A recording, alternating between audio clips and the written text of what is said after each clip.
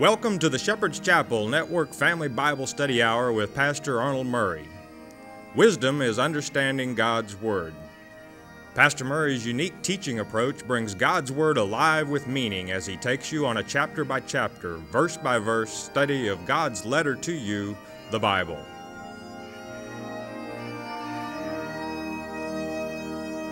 And now here is Pastor Arnold Murray.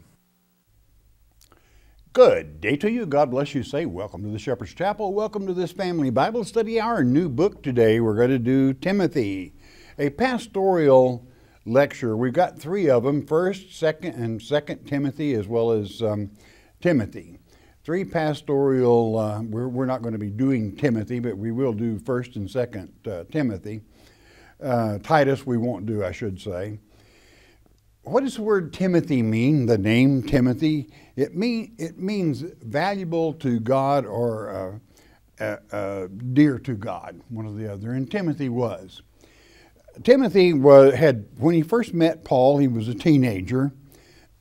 Paul had passed through. He came back about 7 years later, and Timothy is now a grown man.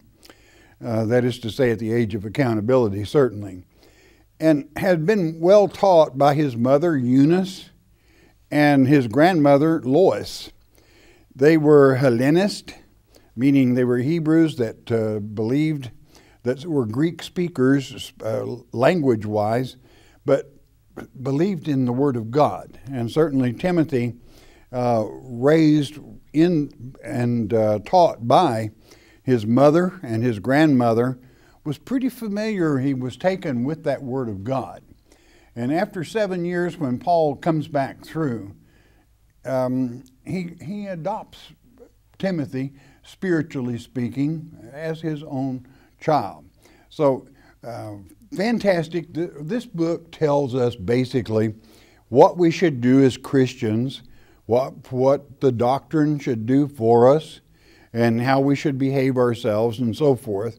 How the law applies in this day, and pretty well gives you instructions for the church and the family. Excuse me. Having said that, let's take Timothy, 1 Timothy chapter 1, verse 1. And it reads, Paul, an apostle of Jesus Christ, by the commandment of God our Savior and Lord Jesus Christ, which is our hope. Now, I want you to grab that title. I mean, what is an apostle? It's a sent one. Now, how was Paul chosen? Acts chapter 9, he was struck down on the road to Damascus. He was an enemy of the church. He was on his way to Damascus to destroy the church, the Christian church, that is. And Christ struck him down, blinded him, and led him, told him where to go to find the truth, and blessed him. And so it was that he was chosen. And no doubt chosen in the first earth age, no doubt it was a certainty. And he was to have a threefold ministry in that 9th chapter of Acts, in the 15th verse and 16th, to the kings and queens of the ethnos, that's the Gentiles, and to Israel.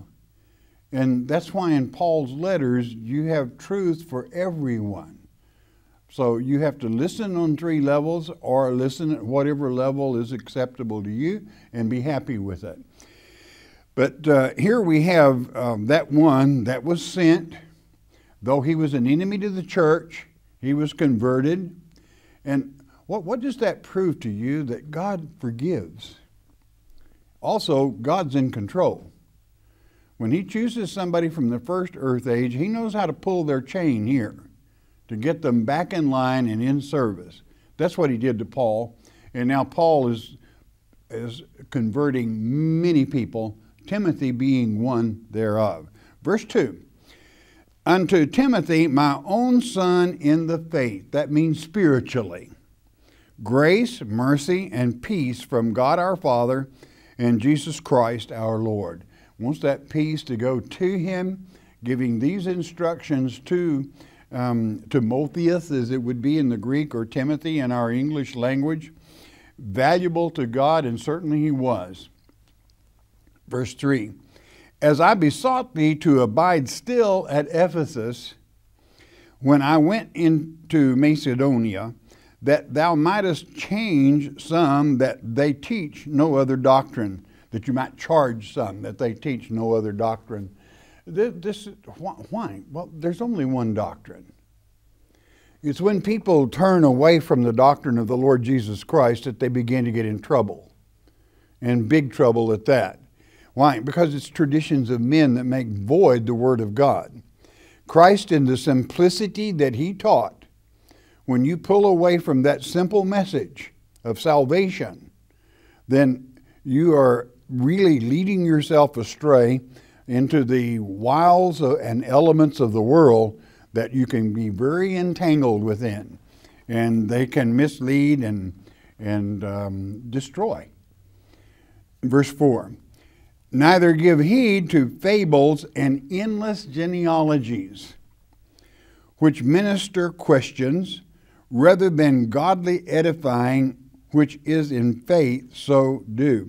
Now, here a lot of people would say, well, then you're not even supposed to think about genealogies. Then you're not a very good reader of what is said in the Word, if that's your conclusion. Because if we were to destroy genealogies, we would have to do away with a lot of Genesis, with Kings, with Chronicles. You'd just have to almost take them right out of the Word of God. But well, what did he mean then? Fables. That's false genealogies. That's what you want to look out for. And endless genealogies, meaning going in and making something out of something that isn't there. Otherwise, you stick to facts. It was never any more important that the lineage of Jesus Christ, if you did not follow His genealogy in the Word of God, you would not know, for one thing, that Mary's father was of Judah, the tribe of Judah, king line, but her mother was a Levite, meaning of the priest line. So in Christ, after the order of Melchizedek, Christ was both Levitical and king line. That means both priest and king, King of kings, Lord of lords, both offices. And genealogy, especially in Luke chapter 3, documents that. That's a genealogy that is supremely important. It certainly isn't a fable, and it certainly isn't endless. Verse 5, now to the end of the commandment is charity. That's love. Out of a pure heart, and of a good conscience, and of faith unfeigned. That means that is genuine. Faith that is genuine, faith in the Almighty God, and trusting everything He says, to the point that you can trace, did God really say it? Well, go back to the manuscripts. Then you have documentation. That's what separates some would-be scholars from some scholars. That's not endless. That's simply being intelligent enough to know this King James, written in 1611, is a fantastic Bible. But it was taken from manuscripts that were written back when Paul and Timothy walked the soil. And well, what language? Well, they were Hellenists, so it was in the Greek. Okay, and they could speak. Paul could speak more languages than anyone. He was of that day. He was a Roman born, his father being a citizen of Rome. And certainly he could speak the Roman tongue. The Hebrew tongue he was very familiar with. Aramaic, very familiar with. The Greek tongue, he spoke colloquial Greek, street Greek you might call it, and could communicate with just about anyone. So how precious it is. But what of all the gifts, what comes first? Love. Loving what you're doing. Loving the Lord. What does He want from you? He doesn't want your burnt offerings. He wants you to love Him. And in loving Him, you would surely, if you truly, genuinely love God, you want to really analyze the letter He has sent to you, telling you how to be happy, telling you how to be content, telling you how to please Him. You would surely do that, would you not? In other words, love brings that forth. Love causes you to be a deeper scholar than, that is to say, deeper in the simplicity in which Christ taught. Verse 6, for which some having have turned aside unto vain jangling, swerved aside. Do you know what this jangling is? It's a bunch of ratchet jaws. In other words, people that like to just talk more than what is written. And when you change away or swerve from the real true Word of God, and you want to jangle, ratchet jaw, I don't know, maybe you've never run across a ratchet jaw in your lifetime. That's somebody that can really talk, but it never makes any sense. And if you ask them to document that in the Word of God, they say you must be a non-believer, or they'll pass it off something to that light. They will not document it. Why? Because it can't be. So vain jangling is something you want to stay totally away from. And so it is. And that is the group that they lose sight of the truth by getting too far off the beaten track. And so it is.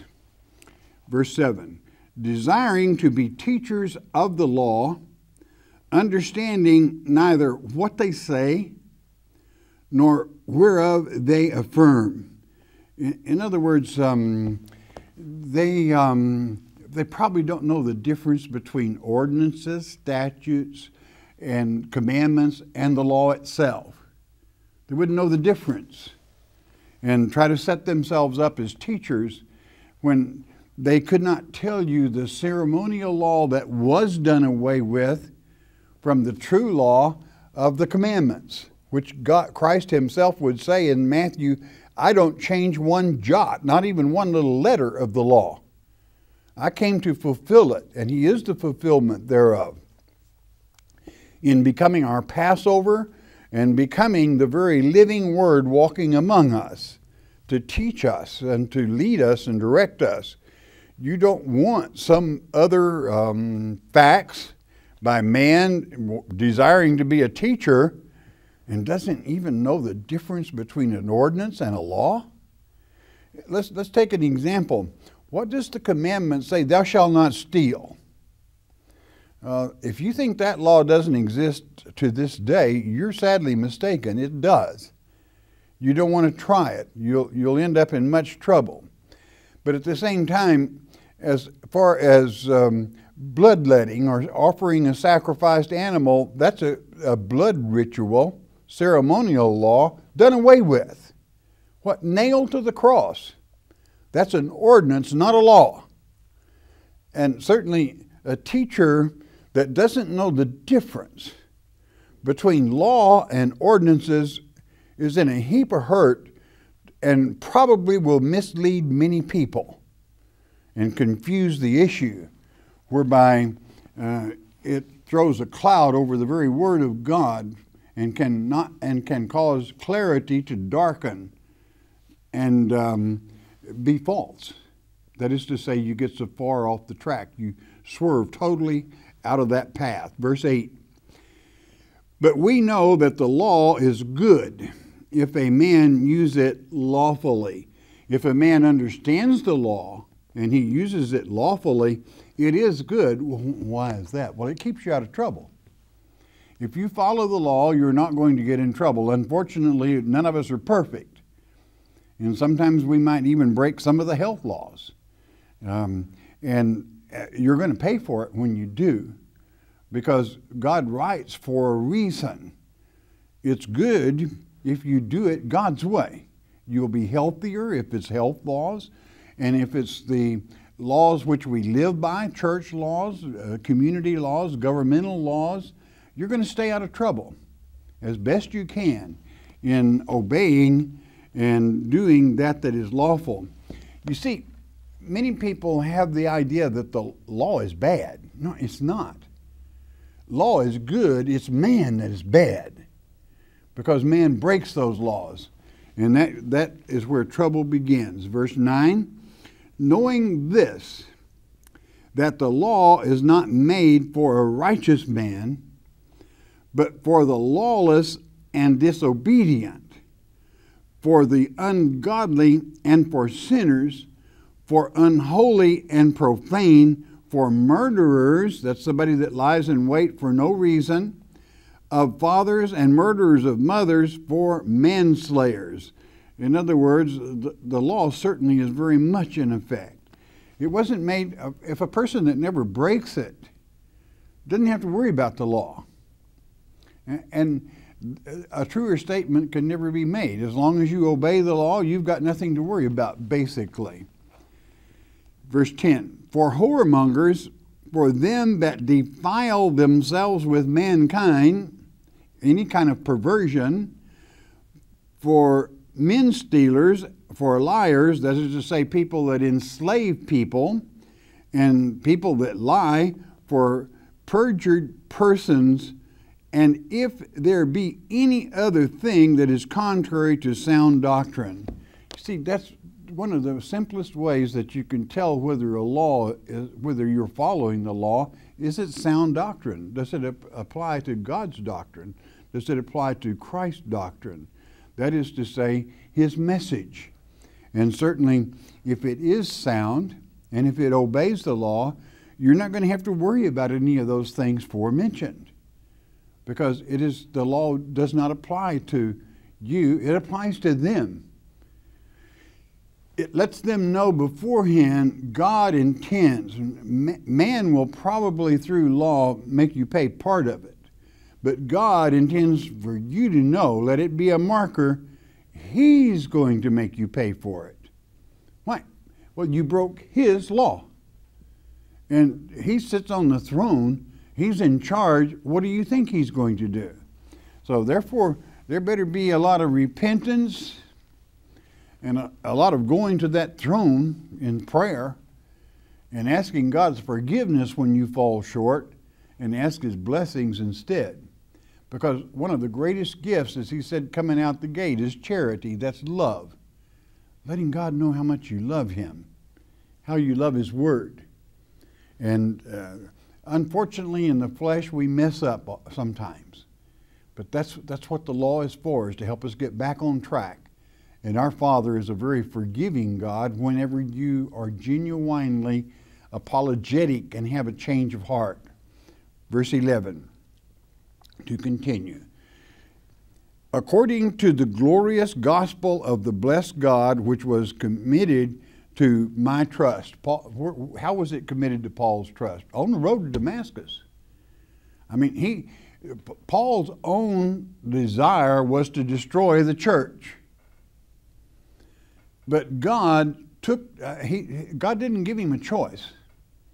He struck him down and forced him, so to speak, to follow God's word. And you might say, well, I didn't know God would do that. Well, then you don't understand the first earth age.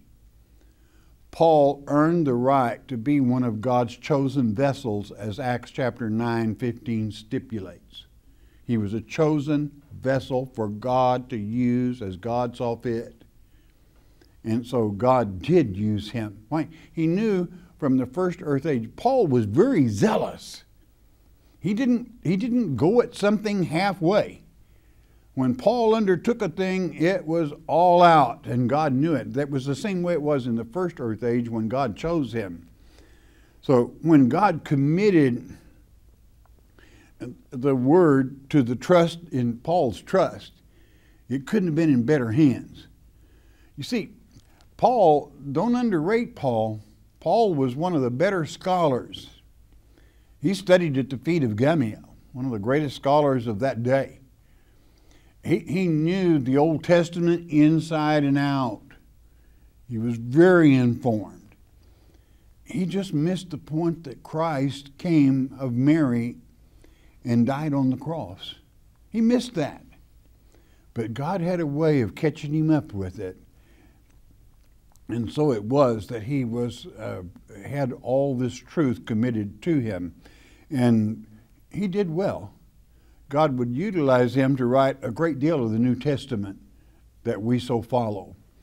Verse 12, and I think I think Christ Jesus our Lord, who hath enabled me, for that he counted me faithful, putting me into the ministry. He made me able, is what Paul is saying. Again, you have to realize anybody that does not understand predestination should take the life of Paul and look at it real close, knowing what Paul's will was, but what God's will was. God's going to have it his way, but he will not, absolutely not, interfere in the life of a person that was not chosen in the first earth age. As we read in Ephesians chapter 1, verse 4, behold, I chose you before the foundations of this earth age, this eon of time. Why? And you were justified, as it is written in Romans chapter 8. Why? God can move your life around. Why? Because you're already justified. You'll pay for your sin, but you're justified. And he can interfere in your life and move you like he did Paul. But somebody that has free will, meaning they didn't overcome in the first age, God, unless they ask him to do a thing, he will not touch them. Why? Because on Judgment Day, they will throw it up to him saying, well, if you hadn't interfered in my life. So he will not interfere in someone's life with free will unless you ask. But God wants you to ask. Why? Because he loves you. Charity, love, is the greatest of all. The scripture that pops into my mind here for the one with free will that might think they've missed something, they haven't. God loves them. They just didn't cut it in the first earth age. Make sure you don't miss it in this one.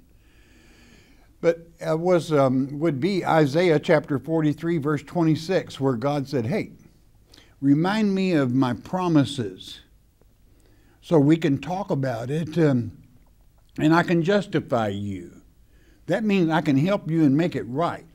So whether you have free will or not, you've got to talk to him. You have to remind him.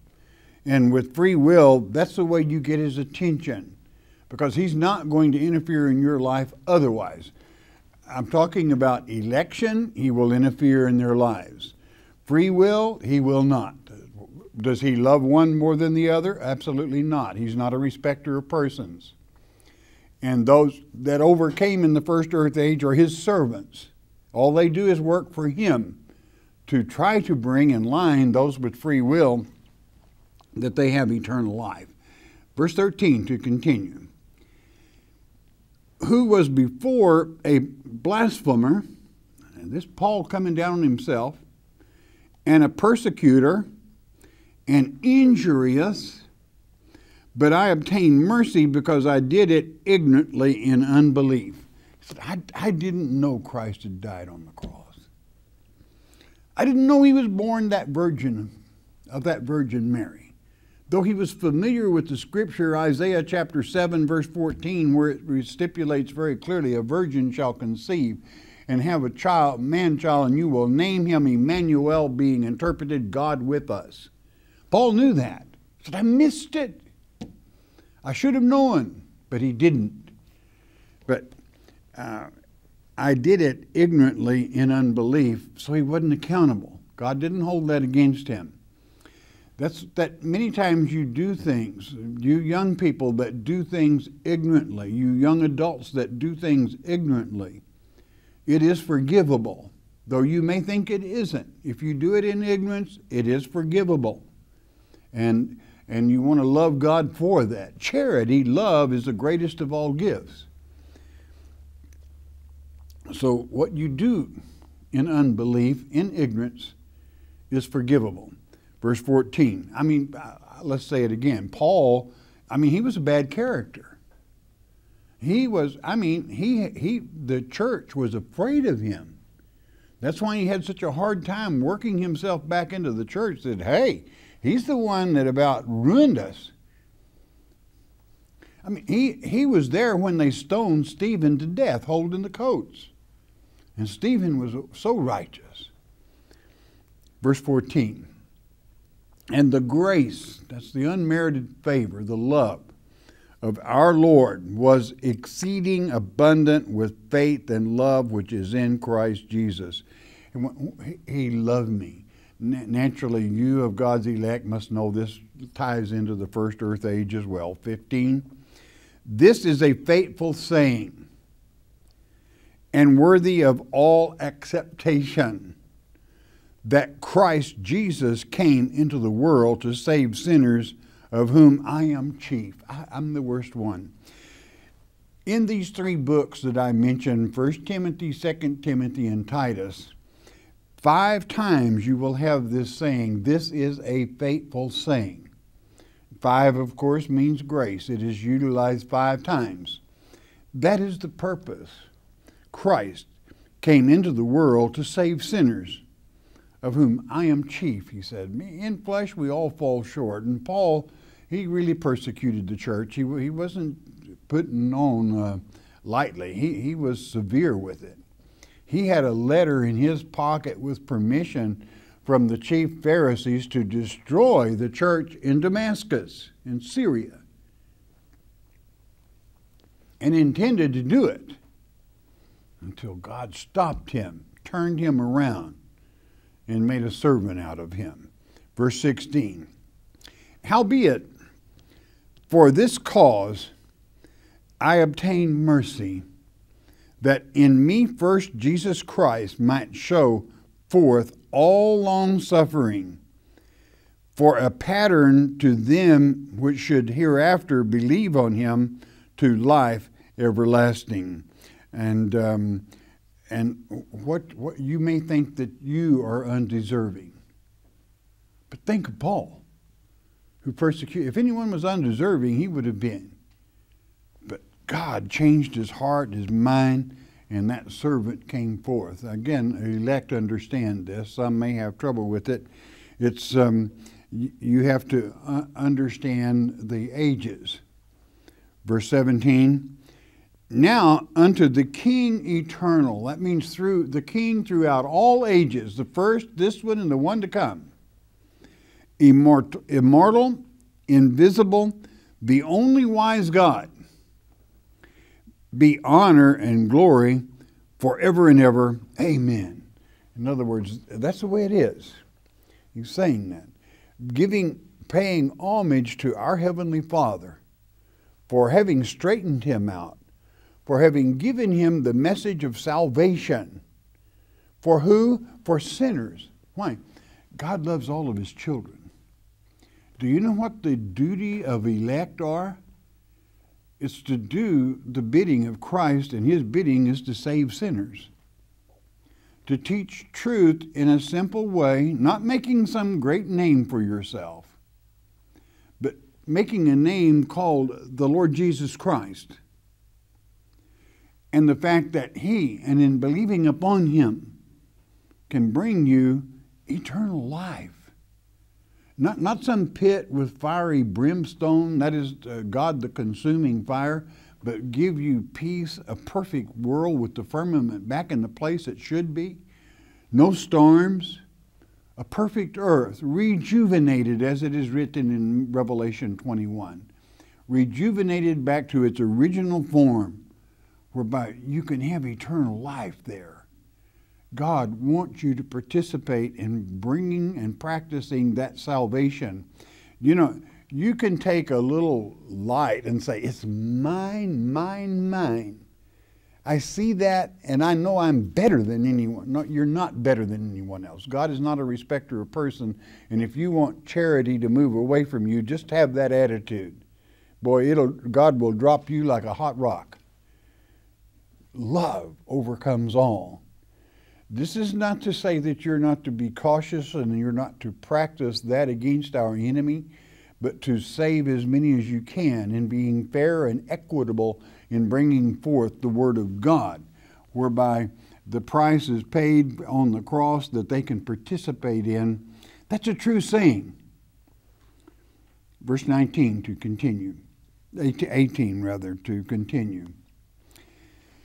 This charge I commit unto thee, son Timothy, his spiritual son, according to the prophecies which went before on thee, that thou by them mightest war a good warfare against the wicked, against the evil, that you are brilliant enough that you can.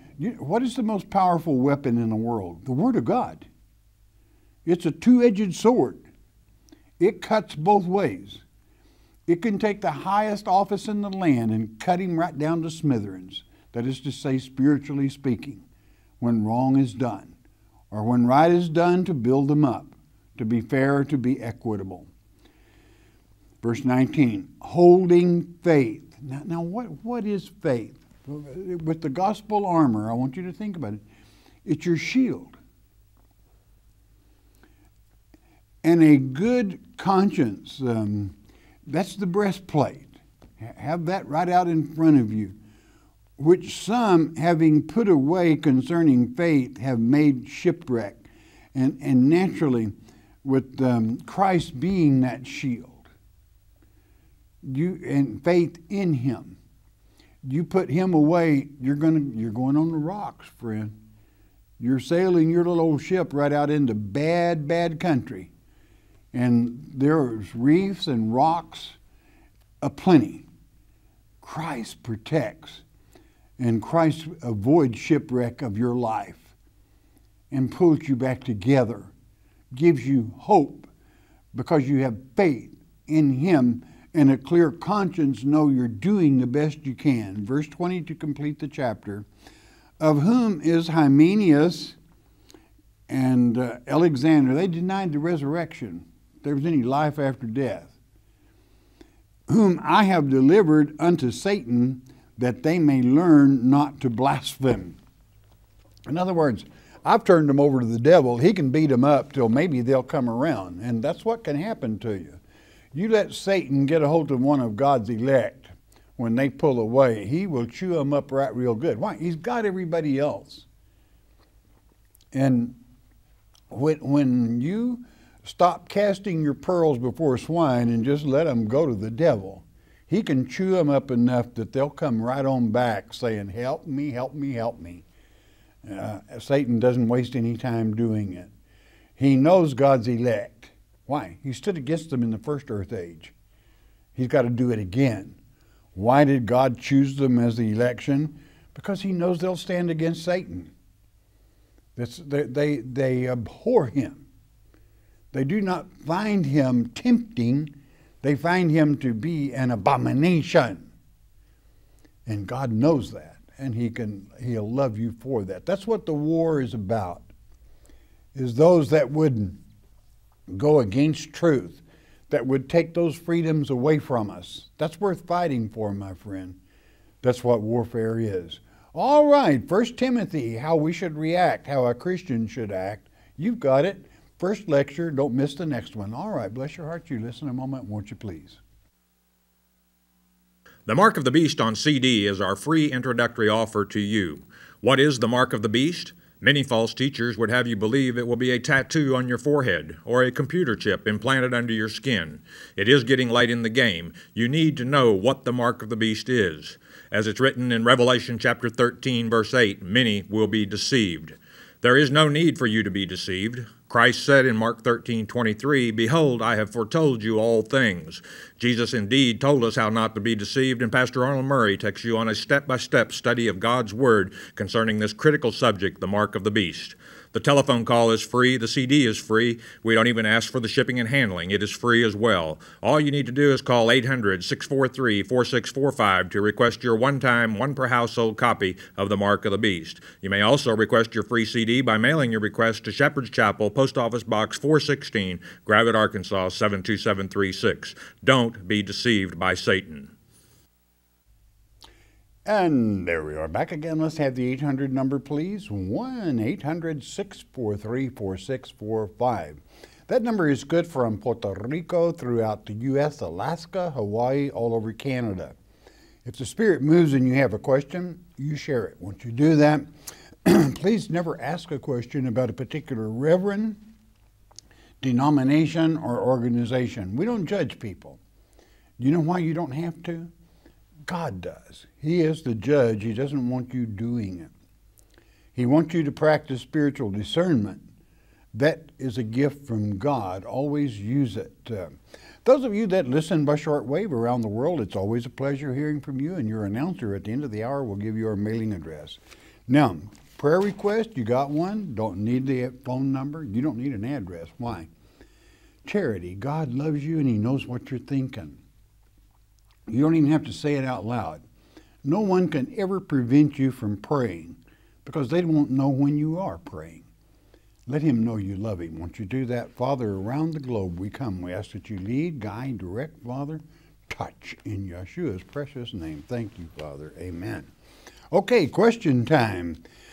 Excuse me, we're going to go to Flora from West Virginia. Please explain the Gulf in Paradise and where it is found in the Bible. It's found in Luke chapter 16. It has to do, quite simply, with the fact Jesus using a parable of two men, the actual men on earth, but then making a parable from it, that the book of life that is kept on you right in heaven. No church can ever keep your letter. It doesn't. The church that you have at some letter is not going to do you one iota good in heaven. Why? Because your record is there. It's called the Book of Life.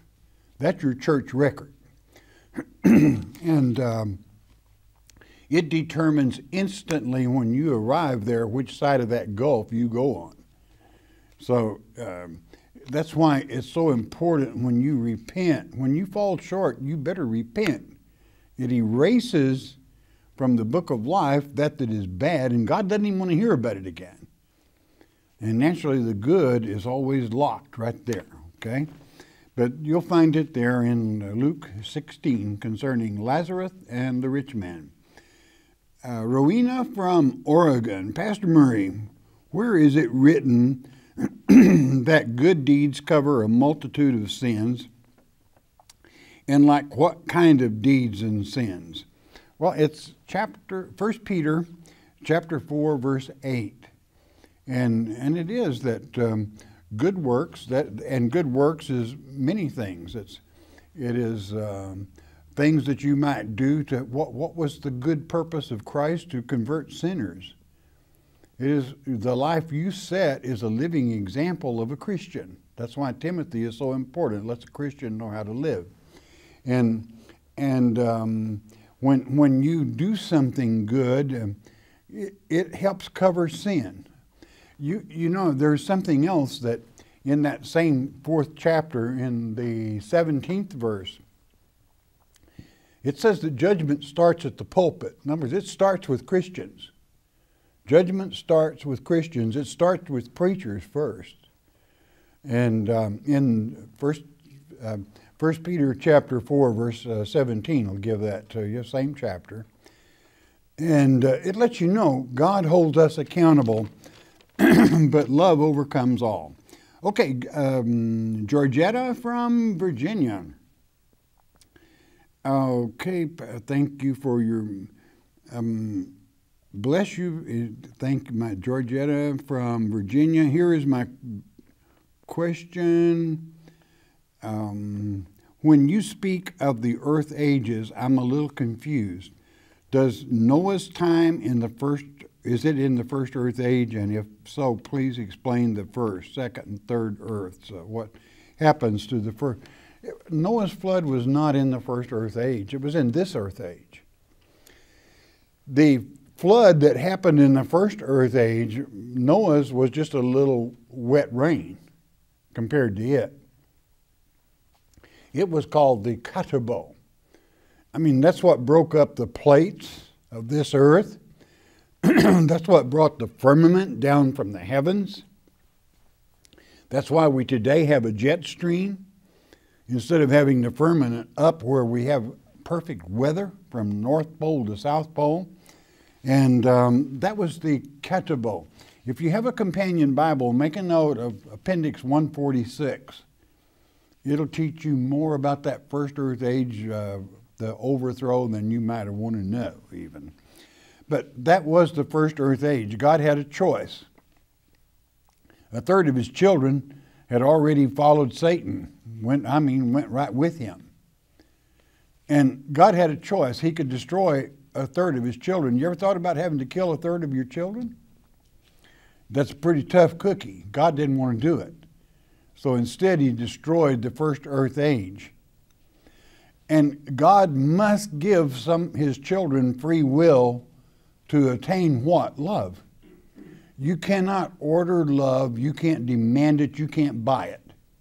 It's got to come from each entity. Therefore, God has to let his children be free and make a choice. So he destroyed that earth age, brought them in, born of woman in this one, innocent babe, to make his or her mind up, you going to love God or you going to love Satan? And then the third earth age is coming. You can read of all three of them in 2 Peter chapter 3. Excuse me, Kathy from Colorado. I keep getting letters from so-called prophets who are writing weekly asking for money, telling me I must answer back and send certain amounts of money, that miracles and when my prayer is answered. Let's just take a short. God does not send out beggars. Okay. If somebody writes you a letter begging for money, they're not from God. Okay. I'm just making friends and influencing people here, all right? But God, as it is written, will not send out a beggar. If you have to beg to stay on television, if you have to beg to keep your church open, you're probably not pleasing God. I'm not going to say you're a fraud, but anybody that writes to senior citizens especially and tells them they need to have their prayers answered or buy their ticket is a liar and is straight out of the pits of Satan. Okay. Now, I will say that, and I don't mind saying it. And I'm not judging, that's just a fact. God does not send out beggars. So take those little old letters, and if it has a return postage guaranteed, put not interested and drop it back in and make him pay the postage back on it. Okay, you'll probably stop receiving them. You can tell him I said so if you want to. Ronnie from Kentucky. My mom believes that your soul never dies and that you burn forever in hell if you go there. Is this right? Well, where can I find it in the Bible? I believe you go up like fat hitting the fire and die the second death. You are correct, Ronnie. There is a parable, an acrostic in the 37th Psalm that documents exactly what you're saying. If you have a companion Bible, in the 37th chapter, it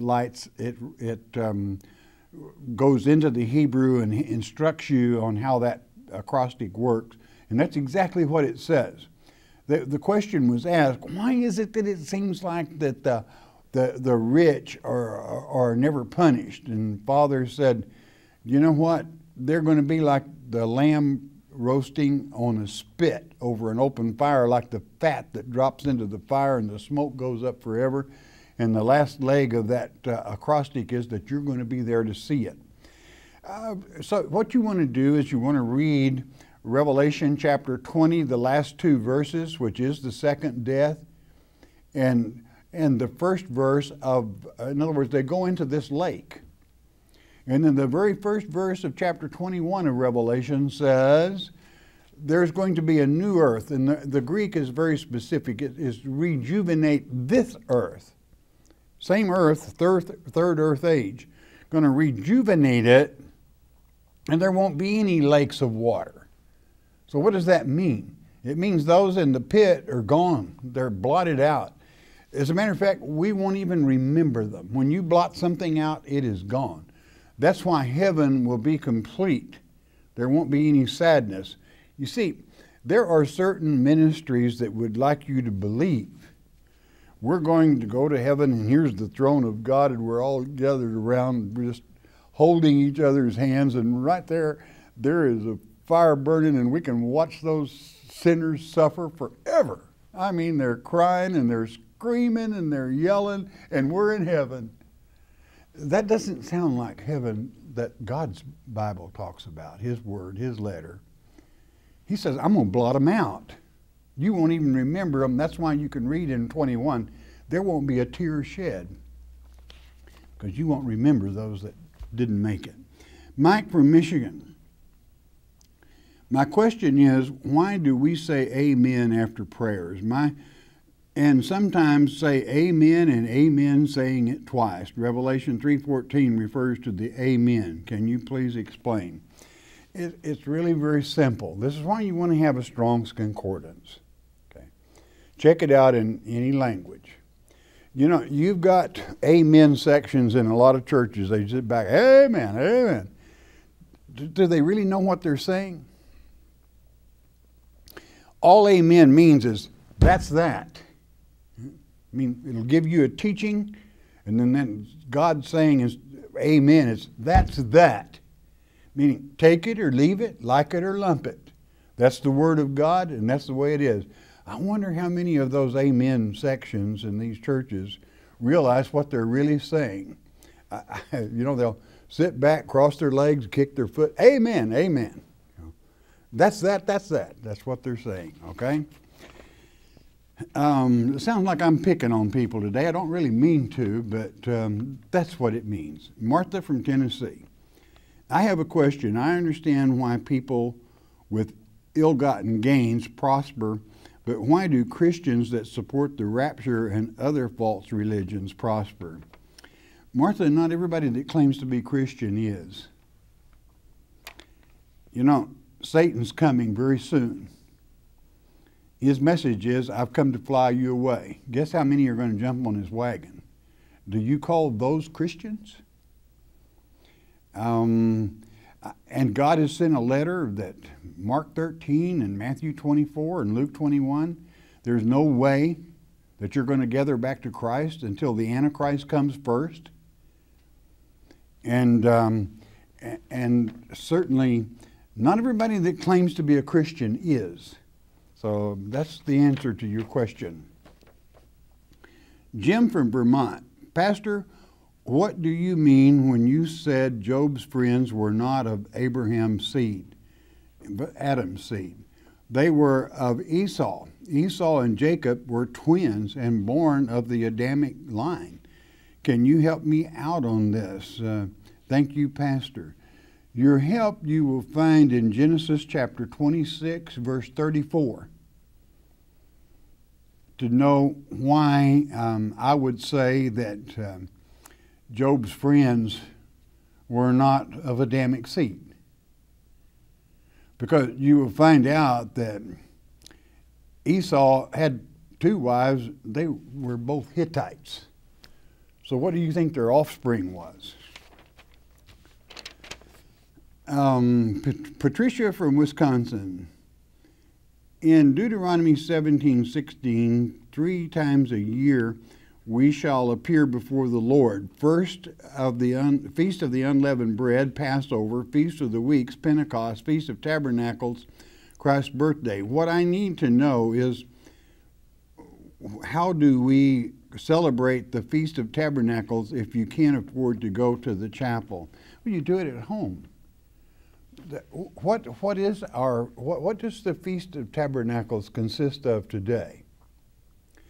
Both Pentecost and Feast of Tabernacles is simply to celebrate Passover, to call it to mind what happened there, that Christ died for our sins, and His blood causes evil to have to pass over you. So how do we do that today? By His instructions that He left until He retakes again that table of the Lord with us anew. We take the actual body of Christ, the bread, which took the stripes, and we get the healing. And you take the cup, which washes away your sins and the sins of the world that participate and that believe, and shows that's how you celebrate Passover at home. You can either take it with us, or you can take that table on your own. It's fine.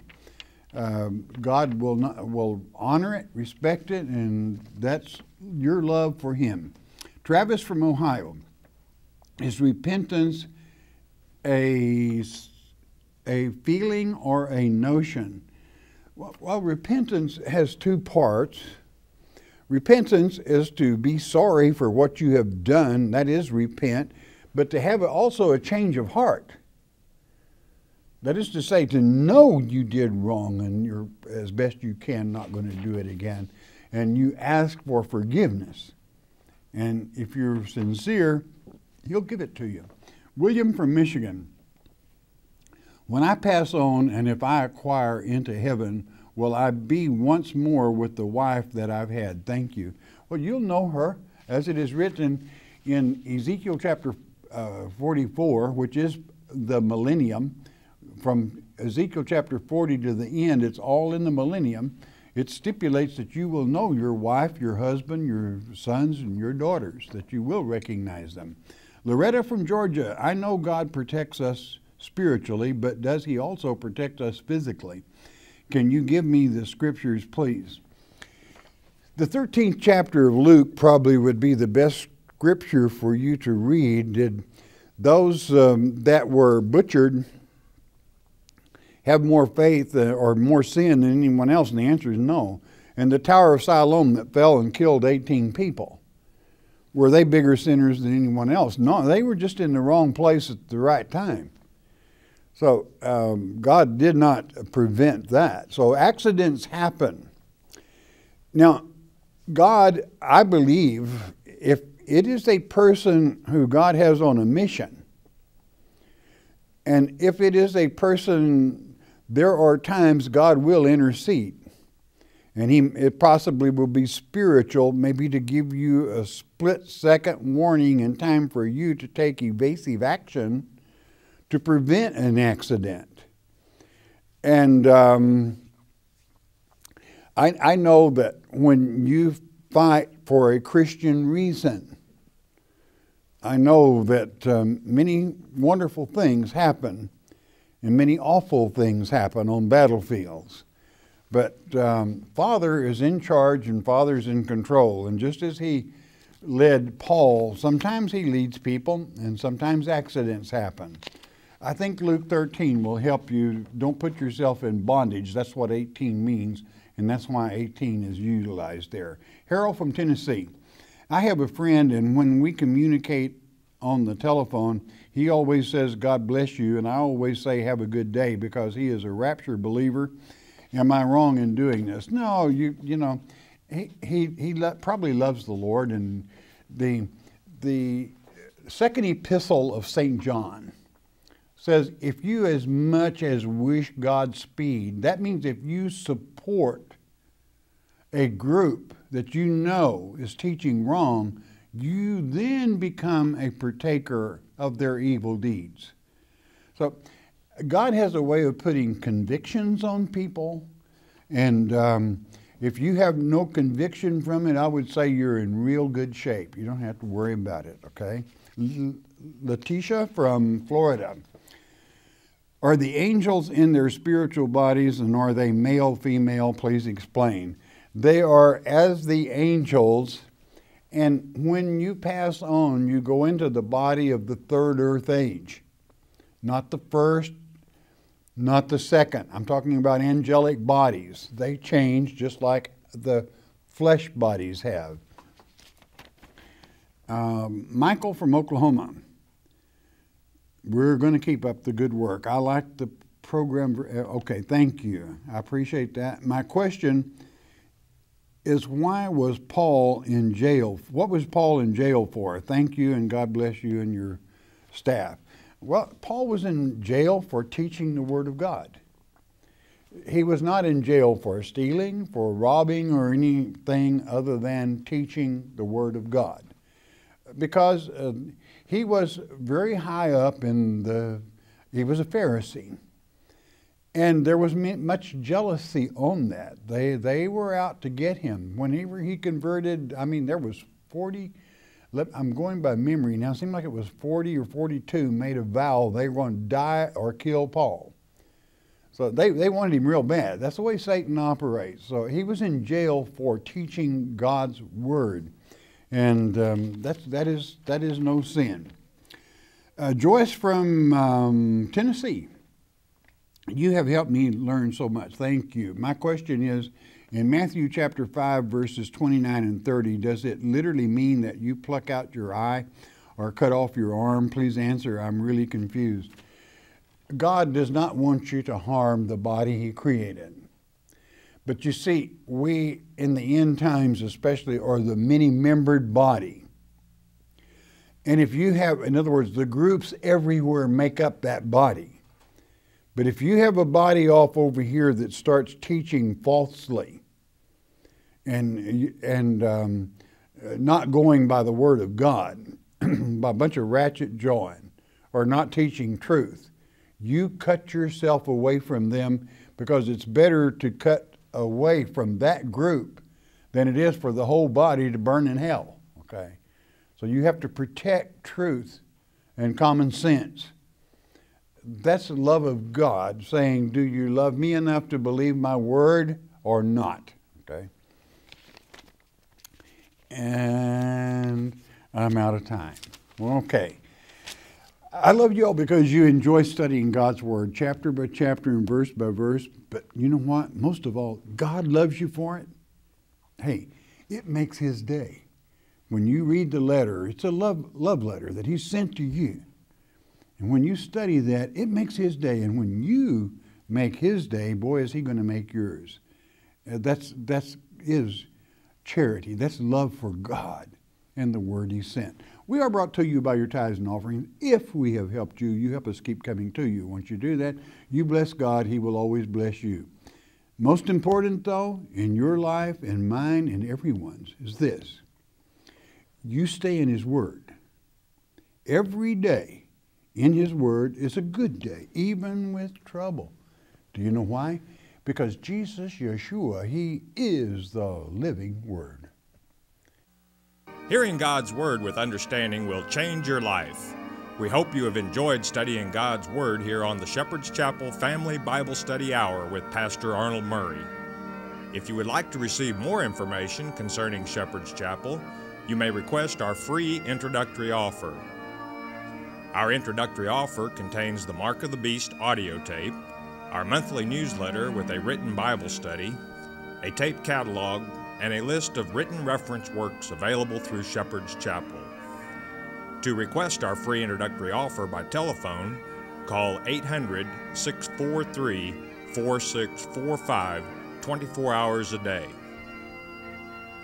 You may also request our introductory offer by writing to Shepherd's Chapel, Post Office Box 416, Gravette, Arkansas 72736. Once again, that's Shepherd's Chapel, Post Office Box 416, Gravette, Arkansas 72736. We invite you to join us for the next in-depth Bible study each weekday at this same time. Thank you for watching today's program, and God bless you.